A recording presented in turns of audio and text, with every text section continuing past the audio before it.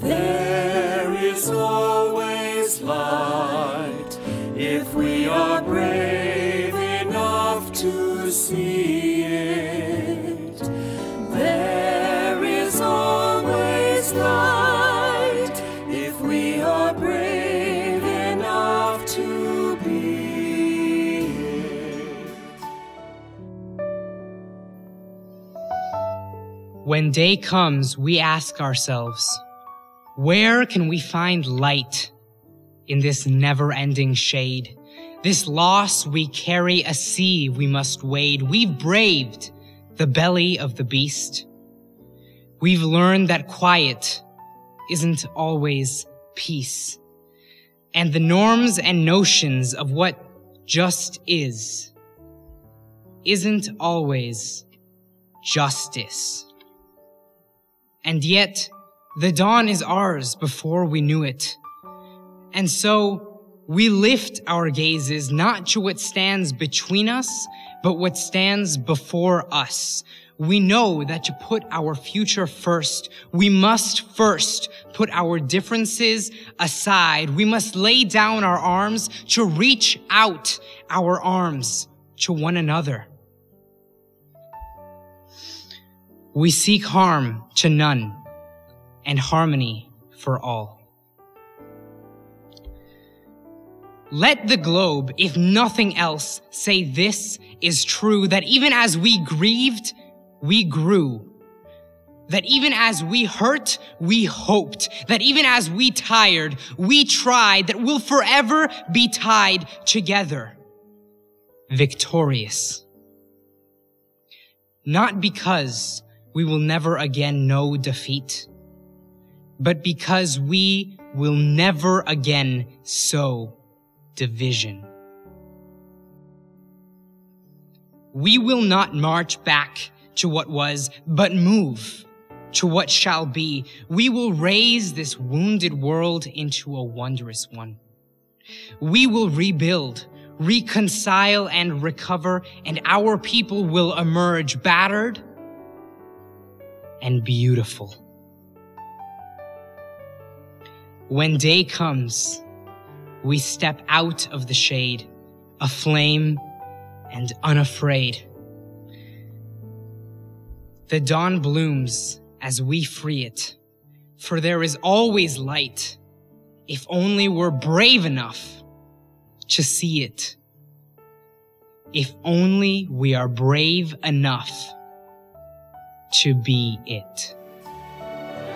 There is always light if we are brave enough to see it.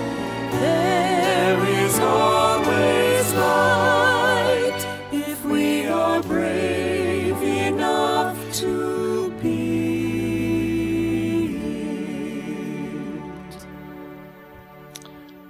Hello, my name is Joki. I've been a part of the St. Joan of Arc Prayer Partners since that ministry started in the 90s. In those years, I've listened to and worked with many inspired and creative voices who have been a prayerful presence in the life of this community. My own prayer life has been immeasurably enriched as I've prayed and worshiped with you. In our gospel reading today, Jesus is transfigured. He invites us to experience our own transfiguration, to climb that mountain with him, and to be transformed. We might say, after all that we've experienced in the last year of pandemic, racial and political unrest, tragedy upon tragedy, I don't really want to climb. I don't really want to take another risk, to take that uncertain path. And for what return? But remember that our climbing companion is a trusty guide who's got our back and anticipates our pitfalls if we will but join him. One of the ways that we can say yes to Jesus' invitation is by attending our online Lenten prayer service of reconciliation, recognizing where we and our society have gone astray, seeking forgiveness and healing, while with God's help, committing to be changed and to be change makers. Please join the prayer partners, Father Jim DeBruycker, and SJA musicians for our Lenten Reconciliation service beginning on Wednesday, March 3rd at 7 p.m. The service will be available after that for most of Lent on the St. Joan of Arc website at stjoan.com. Today is the second Sunday of Lent. Our presider is Father Jim DeBruycker. We welcome you wherever you are on your journey.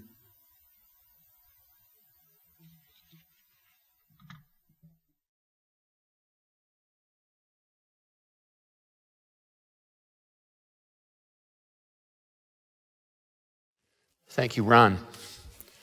And thank you, Elcie Rudolph, who's our reader today, and for Dan Chouinard, and Richard Green for our musicians who are actually with us in person today, which is always, I think, a blessing. As we said, today is the second Sunday of Lent, and as always, it is celebrating the transfiguration of the Lord. We'll talk about that later.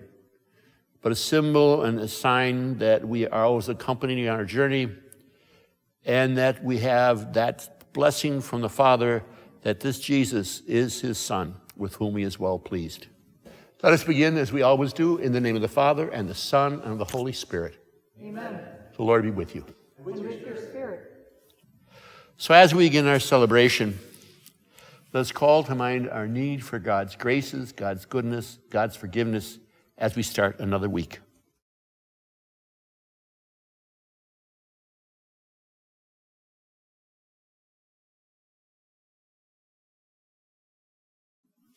I confess to Almighty God and to you, my brothers and sisters, that I have greatly sinned in my thoughts, in my words, in what I have done and what I have failed to do, to my most grievous fault. Therefore I ask Blessed Mary, ever Virgin, all the angels and saints, and you, my brothers and sisters, to pray for me to the Lord our God. And may Almighty God have mercy on us, forgive us our sins, and bring us to everlasting life. Lord, have mercy. Lord, have mercy. Christ, have mercy. Christ, have mercy. Lord, have mercy. Lord, have mercy. Let us pray. O God, who have commanded us to listen to your beloved Son, be pleased, we pray, to nourish us inwardly by your word, that with spiritual sight made pure, we rejoice to behold your glory. Through the Lord Jesus Christ, your Son, who lives and reigns with you in the unity of the Holy Spirit, one God, forever and ever. Amen. Amen. Let us listen to the word of God.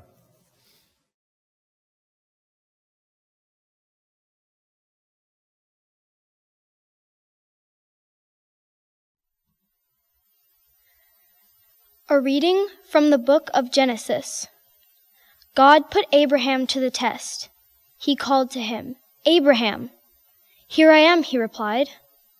Then God said, "Take your son Isaac, your only one whom you love, and go to the land of Moriah. There you shall offer him up as a holocaust on a height that I will point out to you." When they came to the place of which God had told him, Abraham built an altar there and arranged the wood on it. Then he reached out and took a knife to slaughter his son. But the Lord's messenger called to him from heaven, "Abraham, Abraham." "Here I am," he answered. "Do not lay your hand on the boy," said the messenger. "Do not do the least thing to him.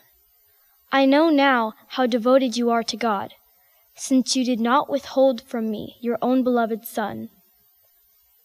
As Abraham looked out, he spied a ram and caught it by its horns in the thicket. So he went and took the ram and offered it up as a holocaust in place of his son. "I swear by myself," declares the Lord, that because you acted as you did in not withholding from me your beloved Son, I will bless you abundantly and make your descendants as countless as the stars of the sky and the sands of the seashore. Your descendants shall take possession of the gates of their enemies, and in your descendants all the nations of the earth shall find blessing. All this because you obeyed my command. Our responsorial psalm is, I will walk before the Lord in the land of the living. I will walk before the Lord in the land of the living. I believed even when I said, I am greatly afflicted. Precious in the eyes of the Lord is the death of his faithful ones. I will walk before the Lord in the land of the living. O Lord, I am your servant. I am your servant, the son of your handmaid. You have loosed my bonds. To you I will offer sacrifice of thanksgiving, and I will call upon the name of the Lord. I will walk before the Lord in the land of the living. My vows to the Lord I will pay in the presence of all his people, in the courts of the Lord, in your midst, O Jerusalem. I will walk before the Lord in the land of the living.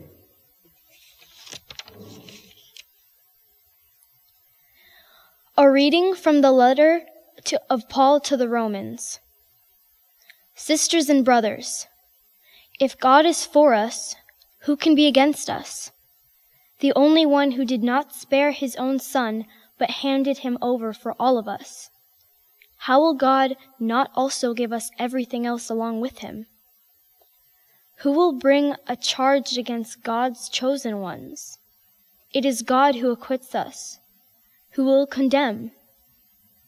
Christ Jesus it is who died, or rather was raised, who also is at the right hand of God, who indeed intercedes for us.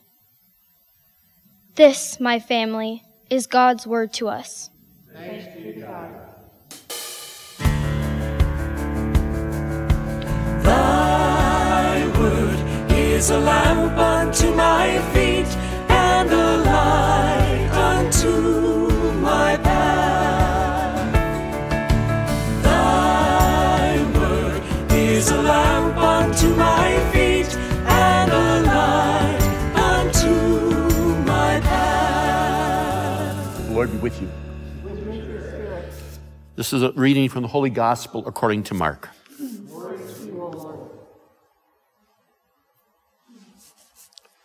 Jesus took with him Peter and James and John and led them up a high mountain where they could be alone by themselves. There in their presence he was transfigured. His clothes became dazzlingly white, whiter than any earthly bleacher could make them. Elijah appeared to them with Moses, and they were talking with Jesus. Then Peter spoke to Jesus. Rabbi, I said, it is wonderful for us to be here. So let us make 3 tents, one for you, one for Moses, and one for Elijah. He was so frightened he didn't know what he was saying. And a cloud came, covering them in shadow, and there was a voice from the cloud. This is my son, the beloved. Listen to him.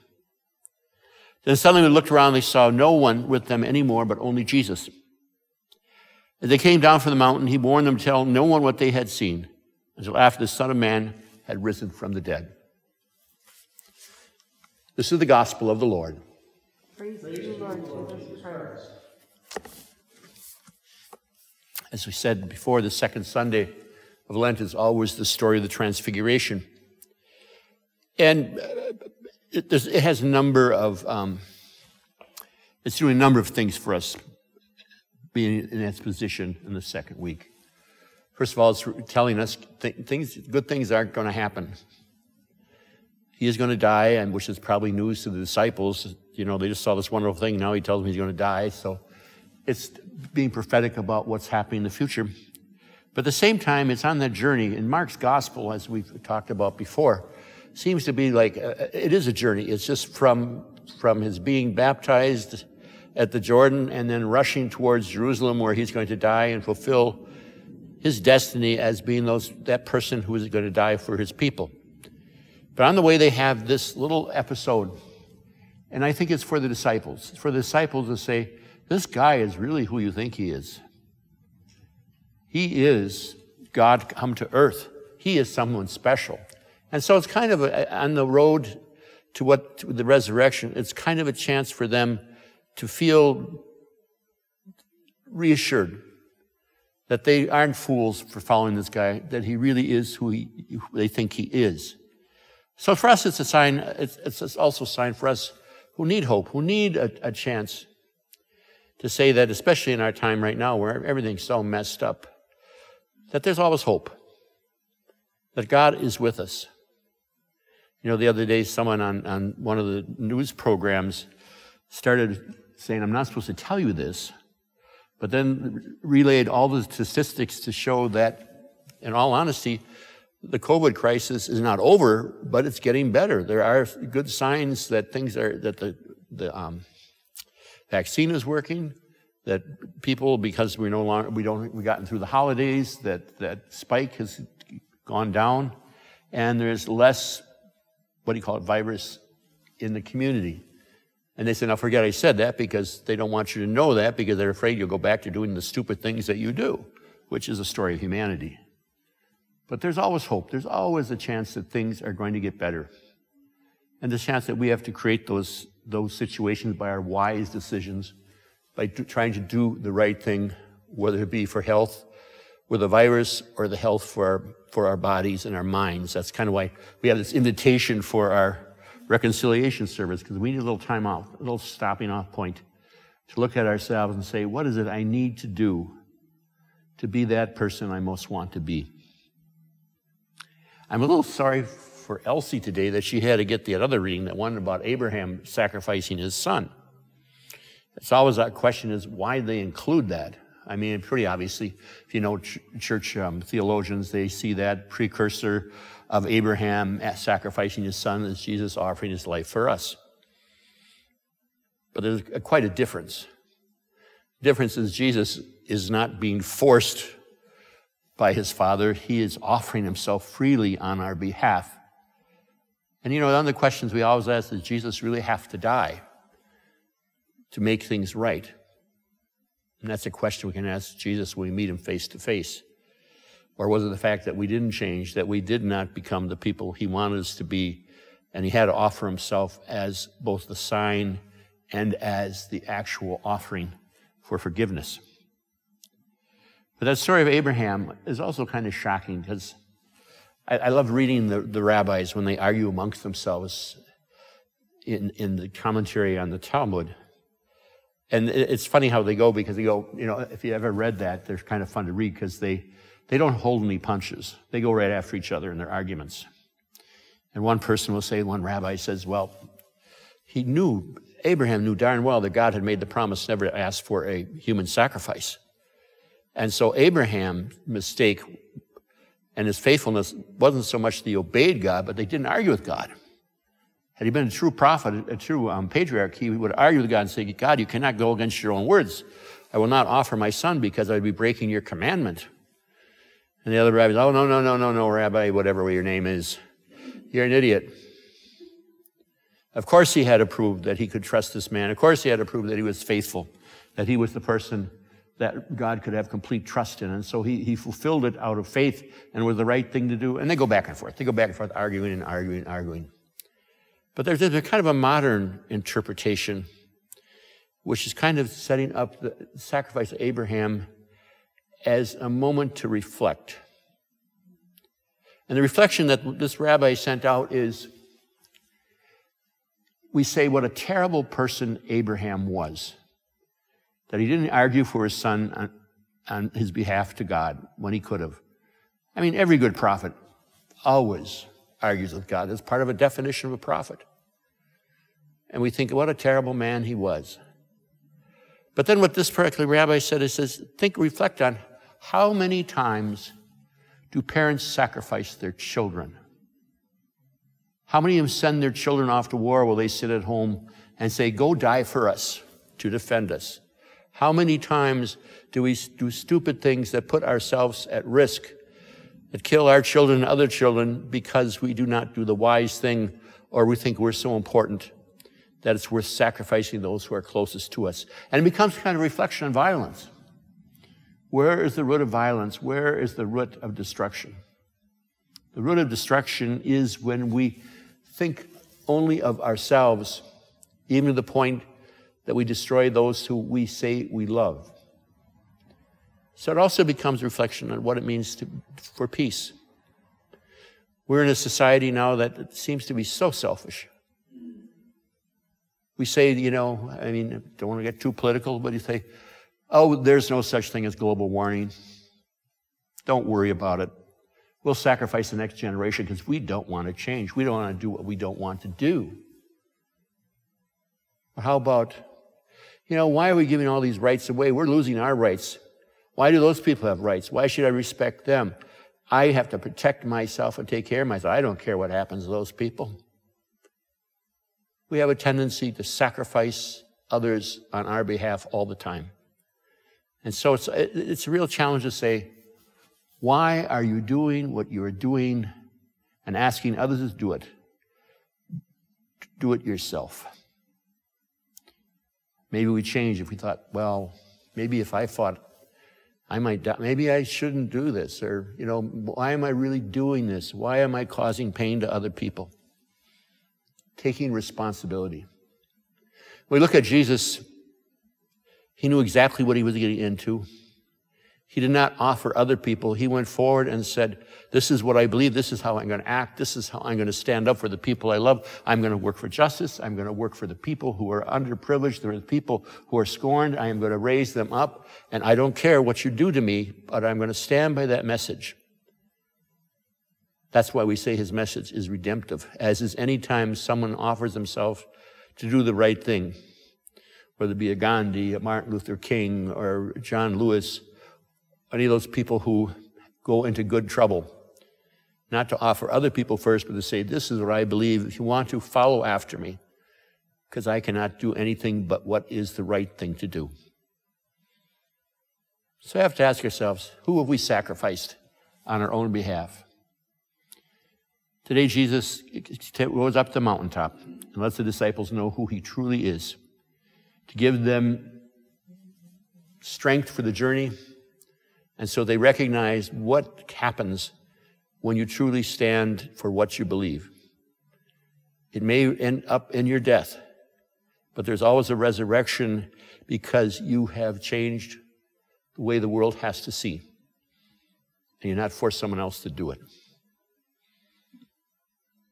So today is a day in which we have the power and the hope, and we have the message and the question. How are we passing on to our generations what we have received?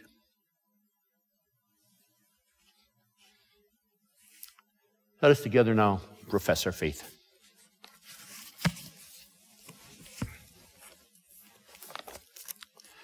I believe in God, the Father Almighty, creator of heaven and earth, and in Jesus Christ, his only Son, our Lord, who was conceived by the Holy Spirit, born of the Virgin Mary, suffered under Pontius Pilate, was crucified, died, and was buried. He descended into hell.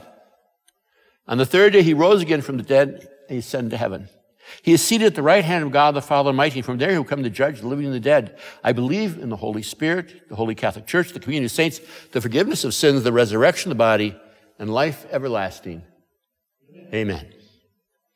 Let us now ask our prayers, our petitions for this community, for the world.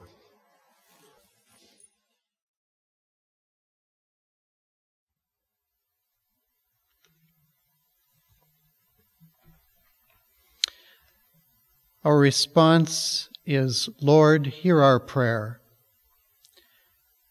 Jesus taught us by his example that God's love knows no bounds. Holy One, transfigure your church into a place of true welcome to all people, especially those living on the margins of society and those who are treated unjustly because of the color of their skin, their national origin, their faith tradition, or sexual orientation. Let us pray to God. Lord, hear our prayer. Jesus showed us that seeking national unity does not mean compromising our faith values. transform our country's political divide into a union built on the common good with justice for all. Let us pray to God. Lord, hear our prayer. God, you created our beautiful planet and gave us power to be wise stewards. Transition our use of what hurts our planet to what heals it. Let us pray to God. Lord, hear our prayer. In Abraham, we have an example of great trust in you, our God. Instill in us the faith of Abraham that you will guide us through the pandemic, economic downturn, and resulting afflictions to a place of safety and opportunity for all. Help us to know that we can not only endure, but thrive when we all contribute our fair share, especially those of us with privilege and resources. Let us pray to God. Lord, hear our prayer.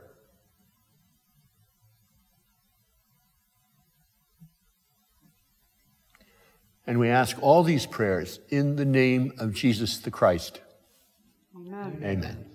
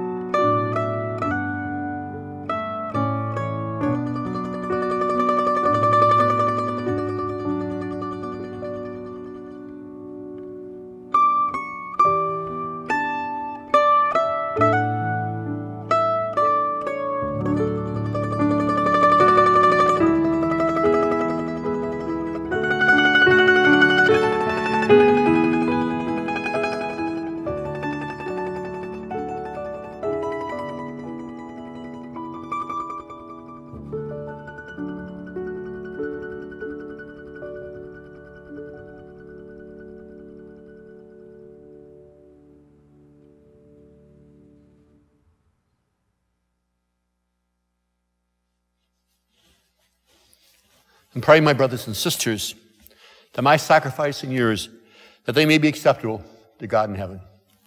May the Lord sanctify your hands. Praise and glory of his name. Good and good of all church. May this sacrifice, Lord, we pray, cleanse us of our faults and sanctify your faithful in body and mind for the celebration of the Easter festivities through Christ our Lord. Amen. And the Lord be with you.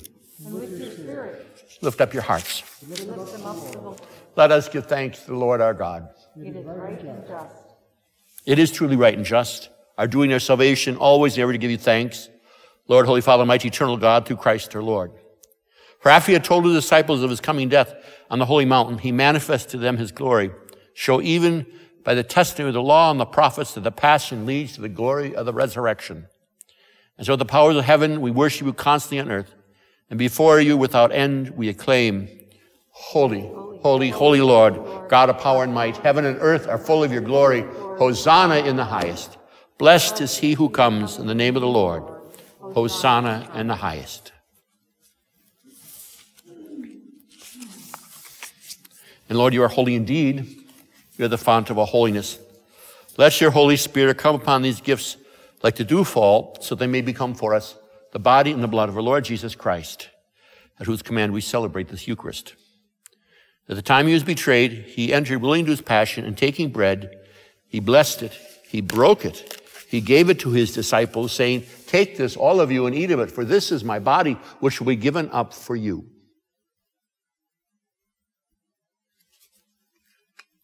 In a similar way, when supper was ended, he took the chalice, once more giving thanks, he gave it to his disciples, saying, "Take this, all of you, and drink from it, for this is the chalice of my blood, the blood of the new and eternal covenant, to be poured out for you and for all for the forgiveness of sins. Do this in memory of me."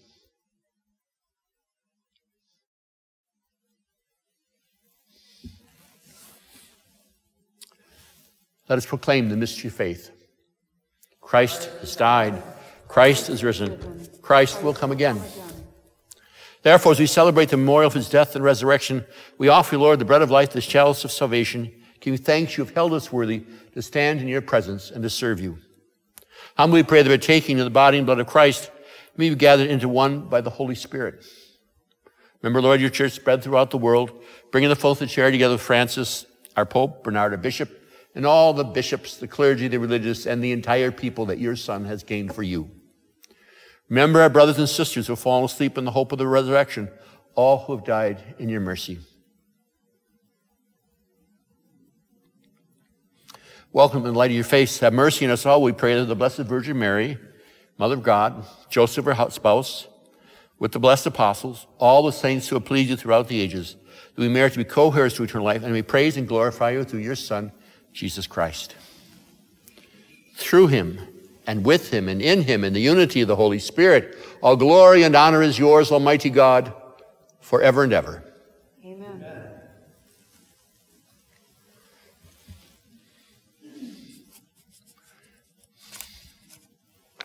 With confidence now, let us pray that prayer which our Savior gave to us. Our Father, who art in heaven, hallowed be thy name. Thy kingdom come, thy will be done, on earth as it is in heaven. Give us this day our daily bread, and forgive us our trespasses, as we forgive those who trespass against us.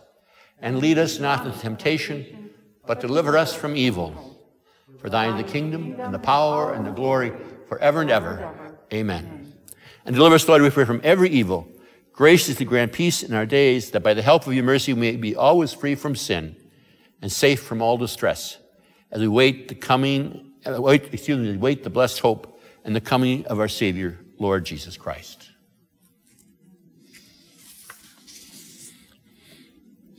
Lord Jesus Christ, you said to your apostles, "I leave you peace, my peace I give to you." We ask him not to look at our sins, but on the faith of the church, and grant to us the peace and unity of his kingdom, where he lives and reigns forever and ever. The peace of our Lord Jesus Christ be with each of you. And with your spirit. Let's offer each other a sign of peace.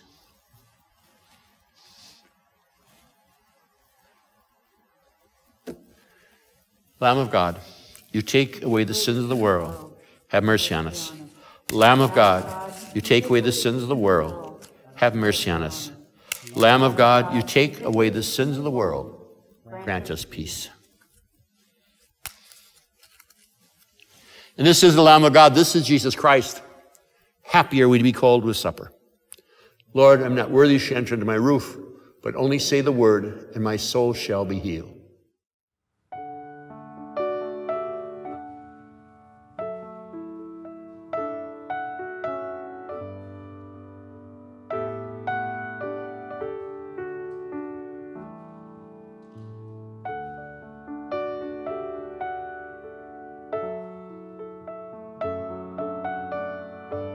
Just a reminder, our celebrators with us today will receive communion once Mass is ended, so we keep safe distances.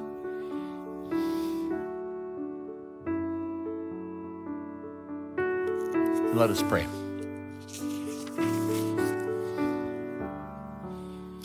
As we receive these glorious mysteries, we make thanksgiving to you, O Lord, for allowing us while still on earth to be partakers even now of the things of heaven. Through Christ our Lord. Amen. Let's pray our peace prayer together.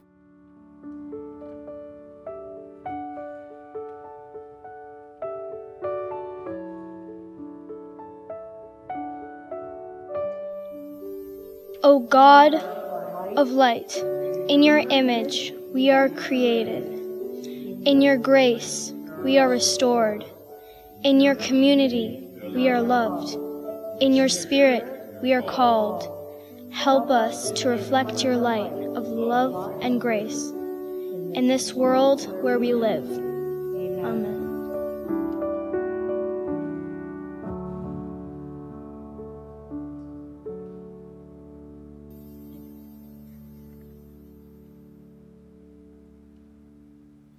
Once again, thank you for being here, celebrating with us the second Sunday of Lent.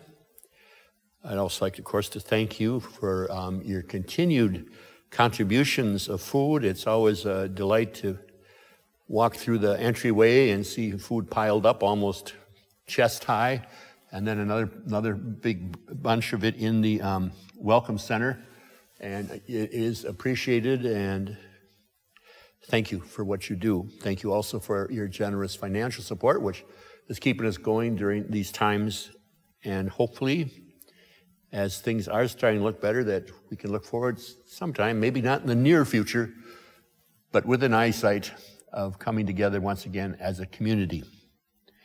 I'd also like to thank Ron and Elcie, and of course Dan and Richard. I'd also like to thank our online musicians, Tommy and Barbarella and Deb Harley and Tim Roehl and Seth Boyd, Terrie Coates, and the SJA choir for the beauty they add to our services. It's important, and it's much appreciated. Also, I don't want to forget Jordan Headland, who was doing sound today. And Jordan, thank you for being here, as well as our other sound technicians and videographers. I also just invite you once again to attend our online reconciliation service, which will be online from Wednesday on, I believe. And tune into that, and it's time to kind of refresh your soul and refresh your minds and hearts. So let us ask for God's blessing. Bless your faithful, we pray, O Lord, with a blessing that endures forever. Keep them faithful to the gospel of your only begotten Son, so that they may always desire and at last attain the glory whose beauty he showed in his own body, to the amazement of his apostles, through Christ our Lord. Amen. May God bless us, the Father and the Son and the Holy Spirit. Amen. Amen. Also forgot to thank Ross for making sure that everything stayed sanitary between our readings. You didn't see it, but he was up here every time someone sat down, scrubbed down the things to make sure we didn't pass on our germs. So thanks, Ross. The Mass is ended. Let us go in peace to love and to serve the Lord. Thanks be to God.